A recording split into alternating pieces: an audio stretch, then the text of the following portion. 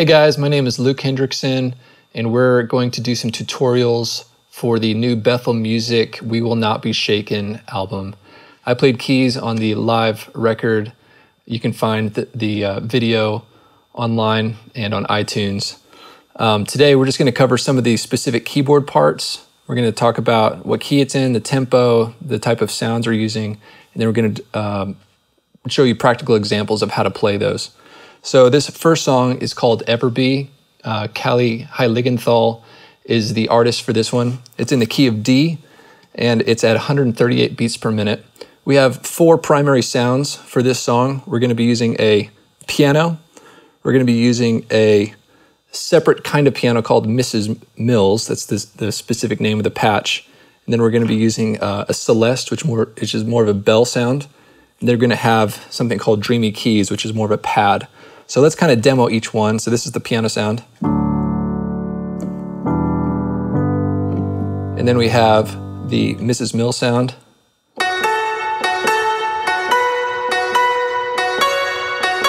And then we have the Celeste.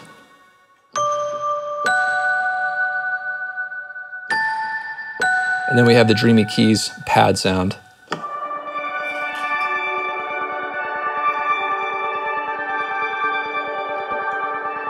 So those are going to be our building blocks for this song. You can find some of those sounds on WorshipU.com, and we'll provide the reason session for you there. All right, so let's just dive in here. We're going to start the song now. Here we go. Intro, 2, 3, 4.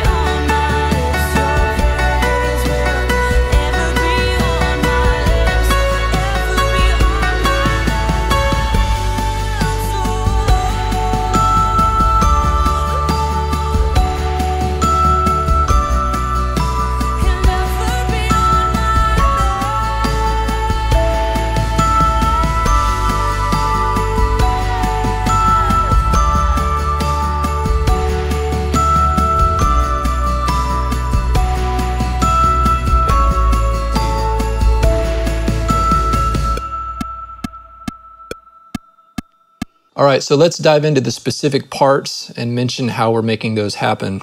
The beginning, we're having a piano and a celeste combination. I'm putting the piano in this keyboard and the celeste in this keyboard. So I hit the low notes here, just octaves in the left hand, and celeste octaves in the right hand. That's a 6 minor there, and the 3 minor, celeste. So you're kind of splitting it up in that way. Then the verse just does whole note chord changes here. So kind of octaves in the left hand and a inverted chord in the right hand, clustered down low like this.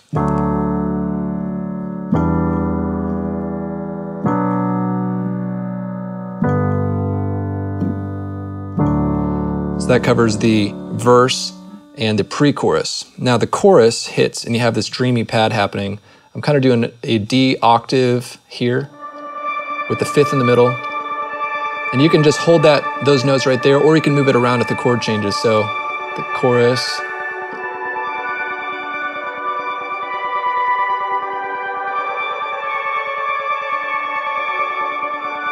So that's the basic chorus section. After that, it goes back to the piano on the verse. Pre-chorus as well stays on the piano. Now it hits the next chorus, and we have a Mrs. Mills patch, and that is the kind of unique piano sound that you heard. It's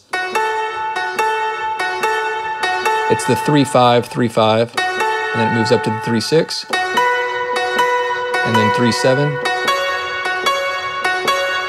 Really cool sound for these counter melodies. Counter melodies make music so much fun. You have the main vocal melody here, then you have a counter melody kind of dancing around it. And that Mrs. Mills patch really adds a nice texture in that way. Then it goes back to the bridge. You have low piano chords. Then you break, and then you come back to the Mrs. Mills patch. And at the end, there's a celeste happening. It's on the, you call that an 8, 5, 3, 9, 8, 5, 3, 9, 8, 6, 3, 9, 7, 5, 2. One more time. 8, 5, 3, 9, 8, 5, 3, 9, 8, 6, 3, 9, 7, 5, 2. Sounds like math, doesn't it?